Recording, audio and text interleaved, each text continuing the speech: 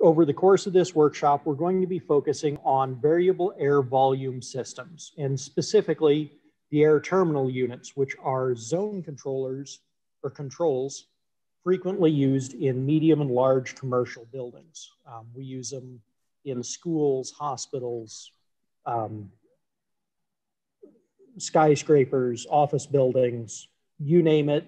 They very frequently use some sort of VAV type technology.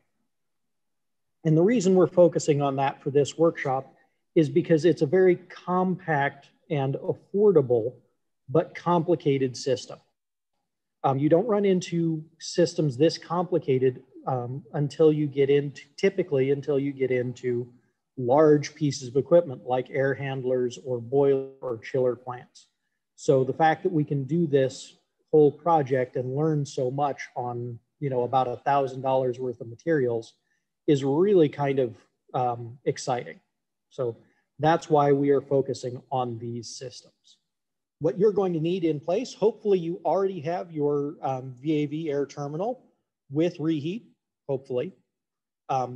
You'll need air supply for that unit, power as required, and a heat source as required. If you've got electric heat strips, that's great.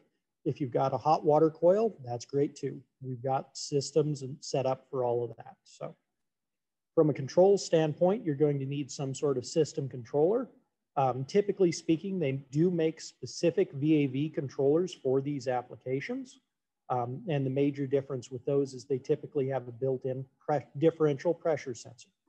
You will need a discharge air temperature sensor installed downstream of your control damper and reheat coil. In the field, we try and install these about 6 to 8 feet down the ductwork. In our labs, that may or may not be practical for you.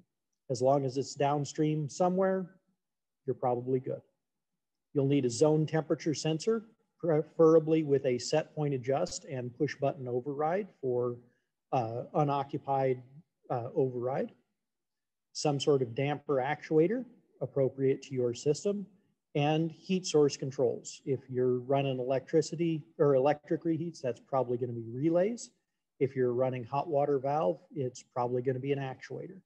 If you've got a variable electrical system, it may be an SCR type control that you're going to send a 0 to 5 volt, 0 to 10 volt control signal to.